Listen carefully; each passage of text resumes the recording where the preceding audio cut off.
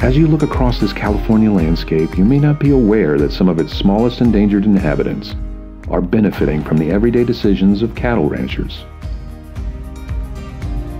Welcome to Samuel Cattle Company, the Kinsavi Valley, and I'm Mitt French, my daughter Jessica. Welcome to our paradise.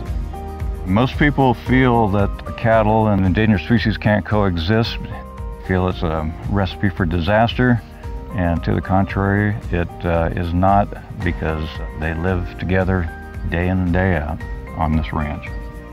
We love this land, and so in order to protect it, we've had to migrate into protecting other species, including California tiger salamander and a red-legged frog. We're protecting our land and our cattle, which we really are thankful to do in order to have multiple generations enjoy it. The California red-legged frog and tiger salamander's numbers have been significantly declining in areas where the land gets overdeveloped. By digging out springs such as this or capturing water to a greater degree, just facilitated the potential for increased populations of endangered species. Wetland loss is the greatest threat facing these amphibians.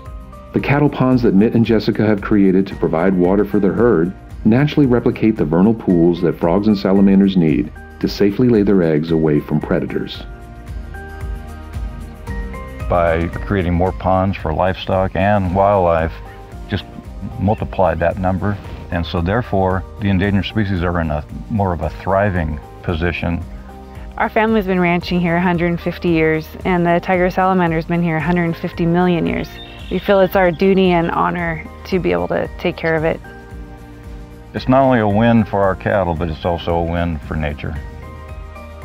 We can thank ranchers like Mitt and Jessica for their commitment to both cattle and endangered amphibians.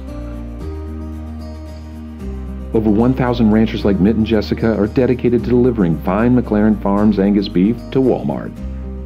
Now available in over 500 stores throughout the Southeast at an everyday low price. Find your nearest Walmart with McLaren Farms beef.